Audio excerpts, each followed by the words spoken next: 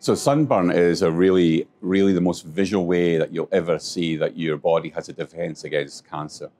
So if you're a lighter skin coloration, you've got a higher risk of sun damage. And that's because there's no melanin in your skin to absorb those UV radiation. So what happens if you get sunburn? 2 days later, roughly, your skin will start to peel. Now, that's actually a really interesting process. That's an anti-cancer process. It's mass suicide of your skin cells. So the skin cells, what's actually happened is had a massive dose of DNA damage, and there's a protein in them called the guardian angel protein, or P53. And what that does is it actually sets off a timer, a clock, within each one of your skin cells, and gives that skin cell a chance to repair that genetic damage. And if it doesn't repair that genetic damage, it tells the skin cell to commit suicide.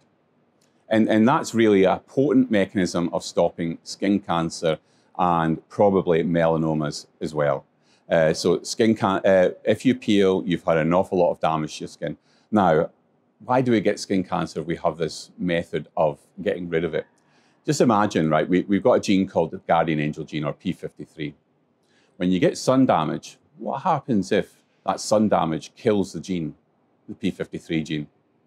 Okay, you might lose one copy at one point of your life, and when you're a teenager, say, you go out and you don't put sun cream on, and you lose the second copy. That cell can't commit suicide anymore. So there's a real chance that that will be driven towards a cancer at some point in your life.